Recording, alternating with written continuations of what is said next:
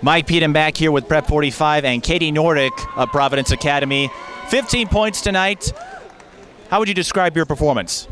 Well, you know, it's a team thing, and if they take away options 1 and 2, our team is one that has options 3 and 4. So we just take what they give us, and we work as a team. And how did Providence respond going down by 7? And you play a short rotation, a lot of calm, quiet possessions. They got in foul trouble, they got down, and those two elements not necessarily suiting Providence's style. Yeah, we just said to ourselves, hey, you know, we got to pick it up. We're in the state championship, and we just had to get it going. What does it mean for you to be part of a team that helped your head coach become the first person to win 3 state titles with 3 different schools? It means the world to me. I mean, I've been on this team since 8th grade, and you know, 8th grade we didn't have a team like this. So my senior year to win state is just beyond my wildest dreams.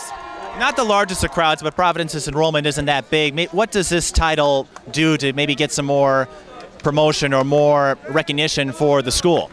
I think it just says that, you know, just because we're a small school doesn't mean that we don't have good athletics.